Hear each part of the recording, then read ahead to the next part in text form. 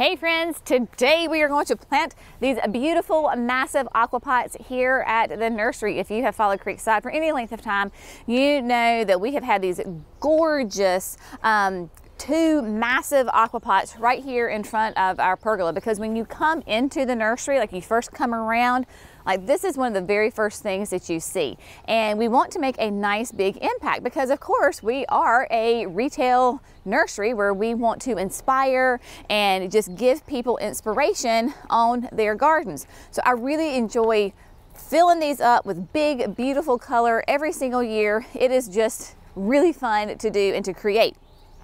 So today what we're going to do is we are going to plant these for our summer season, and these will take us all the way through the fall.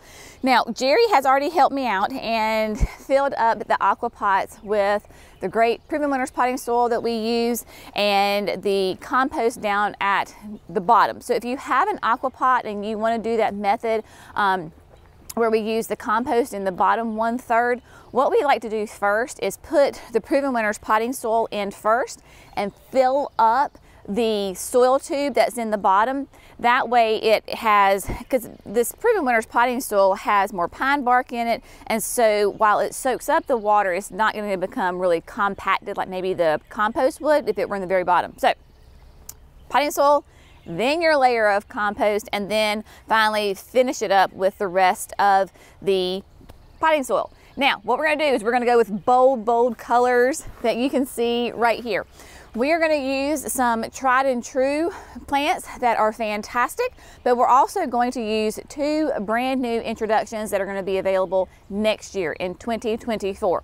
So I'm gonna go through first, and I think what I'm gonna do is just go ahead and plant it and then talk about the plants that I'm going to use as I do it. So we kind of follow that thriller, filler, spiller recipe, right? So you want a thriller, something that's tall. Depends on where your container is, whether you put it in the center or the back. Today we are going to use the beautiful skyrocket grass. This is a beautiful variegated grass that will get nice and tall and full. Nice green in the center with some creamy white margins on it. You will notice that I do not break up my roots. I don't need to break up my roots. These are nice and healthy. This is not at all what we would consider a root-bound plant, and I do not need to go in there and hack it. Because these pots are up against these poles, I'm gonna put my grass in the dead center. You know me, I have to get in here because if you stand to the side, it could get off a little bit. And once these containers have soil and water in them, you're not really moving them because they get so big. So I'm trying to make sure that it is dead center with the pole. So there we go, skyrocket grass in there. Now on each side, I'm going to do the annual of the year. This is the Gumfrena. This is the Trufula Pink. Really fun plant in that it has a very different texture than my grass. Beautiful pink and yellow flowers on it. This will get nice and full and really kind of open and airy and almost a little bit of a spike to it. This is a huge butterfly attractor. Really nice if you're looking to attract butterflies to your garden. This is one that you want to put in.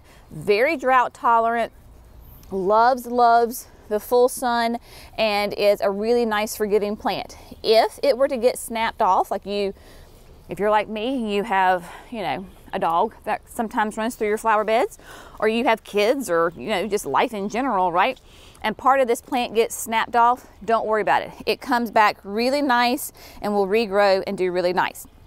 Now, I'm gonna put this on each side of the grass, keeping in mind that my grass is gonna get nice and big, so I'm going more towards the edge. Now, I am planting this container for longevity.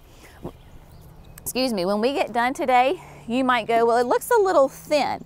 Yes, because we are blessed with a really long growing season here in North Carolina, and I am not having an event this weekend where I need it instantly full. I want to watch this grow and develop, and so it's gonna have some space in there for things to grow and develop, and that's okay. It all depends on what your goal is as to how you're going to plant it. Now, next, for my filler, I am going to use the Laguna Compact Blue with Eye. This is a nice, deeper, richer blue than I believe it's sky blue.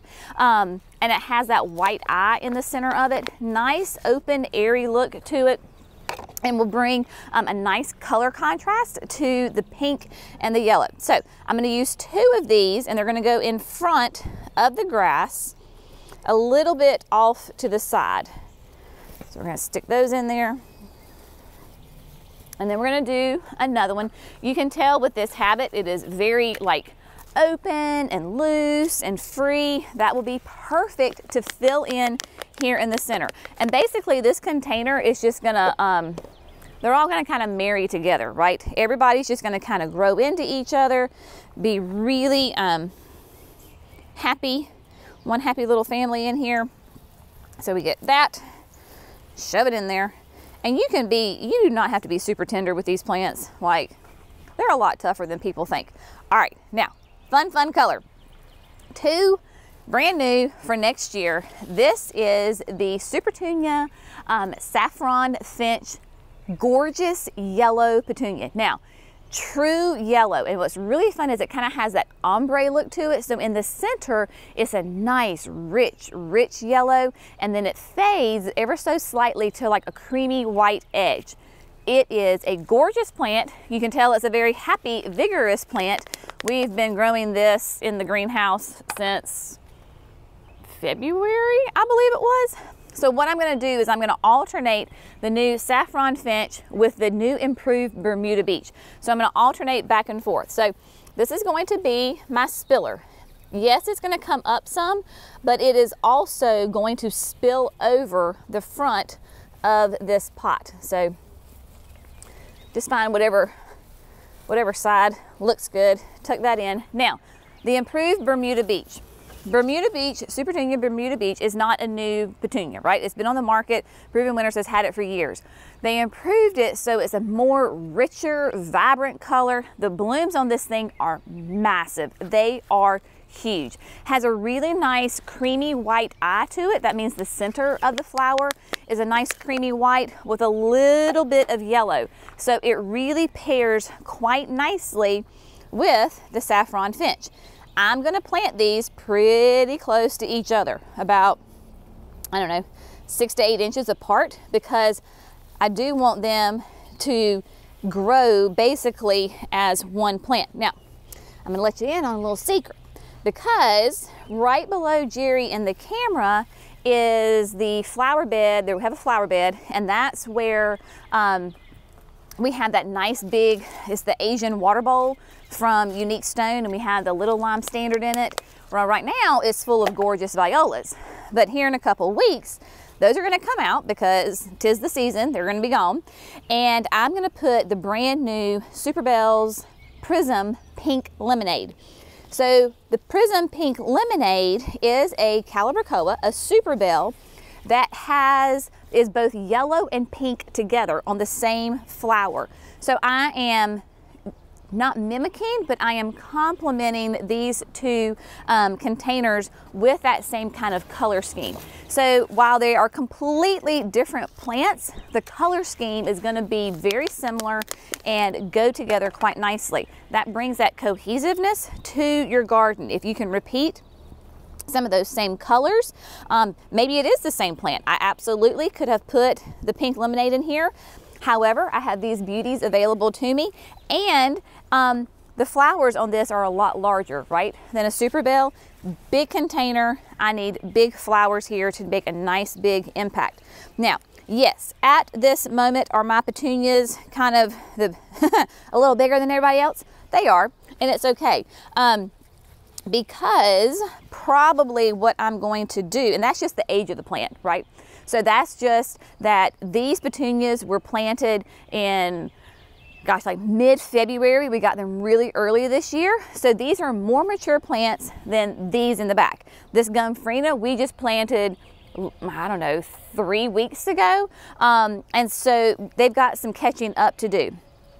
it's not going to be a problem. But what you can do is I would probably come through here periodically and just kind of pinch the petunias back, not all at one time because I don't want to lose my flowers, but just make sure that these are growing this way and not this way so that everybody can really get nice and happy. This is just the beginning of a container, right? So again, I am planting this for longevity, not for instant impact immediately. If I was, you know, having a party or something, then I would probably plant this very differently, as far as like making sure that all my plants are the same size, so forth, fill it in and not have any holes. So I've got the holes here, but everything is just going to fill in. This grass is going to get nice and tall, very wispy. Then I have that hard structure of my Gumfrina with that pink popping through the grass all at the same time.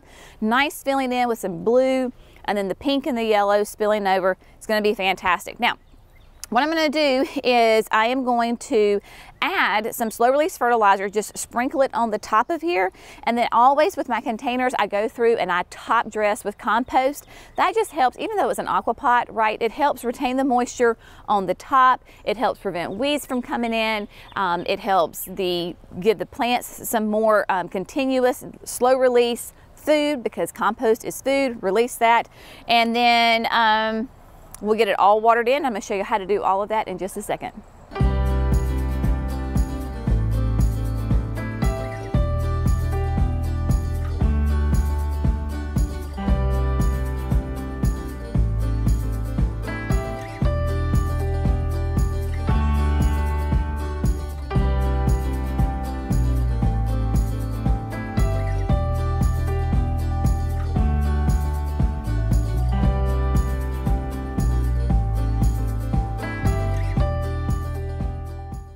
All right, so I've got this fertilized and I have got it top dressed with some compost.